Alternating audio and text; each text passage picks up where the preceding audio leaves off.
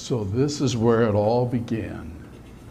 An engine runs on gasoline, originally on a lawnmower, but my dream, my idea is if instead of putting gasoline in here and burning it, you put hydrogen in, then instead of having pollution and CO2, you just have pure water vapor coming out of the exhaust pipe. This is a big electric motor.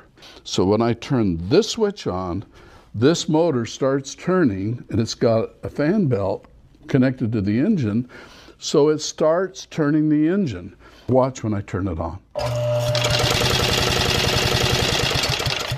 So now it's just being run by this electricity. But by doing that, it gave me the ability to run the engine without fuel, so then I could start adding fuel, and as I added it, it would pop and it would bang, and after a few minutes, all the carbon was gone, and then it ran natural on hydrogen. So let's try that. Now listen when I turn on the hydrogen. Can you hear the difference? I'm going to turn off the motor. Now I can control it just with the hydrogen.